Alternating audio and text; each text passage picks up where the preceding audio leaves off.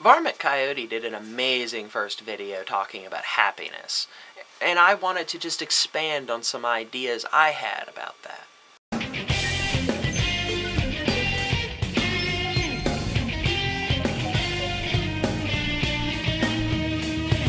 One of the biggest points he made was talking about other people's involvement in your happiness. And I think, to me, it was such a big point because that's something so often ignored when we talk about happiness. It becomes this purely personal thing where you get happiness, right? And it's all about you and you. But I think that idea omits half of the equation at least, which is that your happiness is based around the people around you's happiness. If you surround yourself with, like he said, people that bring drama and chaos into your life into unprecedented levels, it doesn't matter pretty much if you're like a Zen fucking monk. That's going to bring you down at some point, especially if these are people you've gotten to care about and they always surround you with chaos and drama and everything. It's going to pull you down. It's one of those things that's very difficult in a way to talk about because it necessitates talking about eliminating people from your life in the end. There are negative influences in people's lives. Not everybody has them, but if you do, you need to honestly evaluate that thing, that person, and say, well, is this something that can be fixed to be made better, or am I actually just stringing myself along on a hopeless cause? It's blunt to put it that way, but it's true.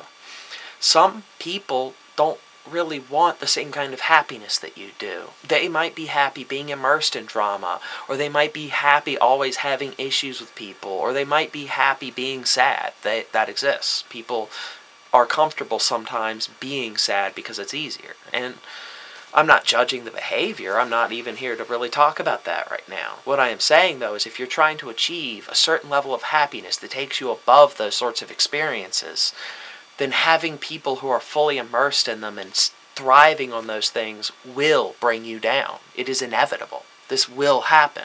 So you have to evaluate, what does this person bring to my life in a positive manner versus what they bring to you in a negative manner. You must think about it carefully and honestly. Don't give breaks to people just because you've known them for a long time. Unhealthy relationships can persist for decades, potentially.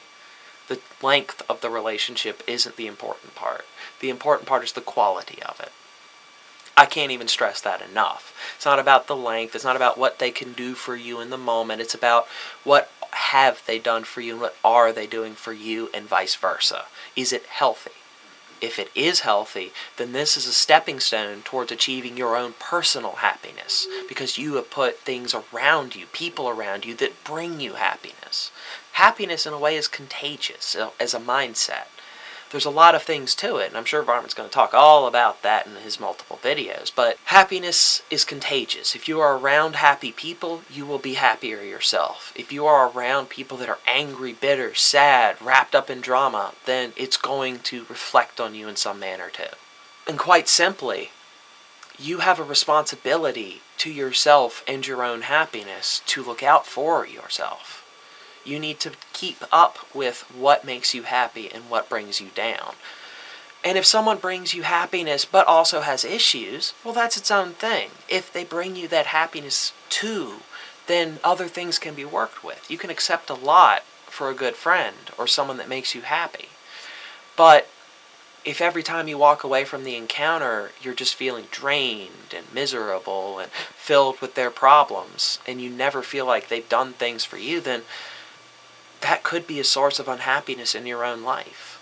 You do at some point have to make the judgment calls, and it's not always a happy thing, but it can lead to happiness.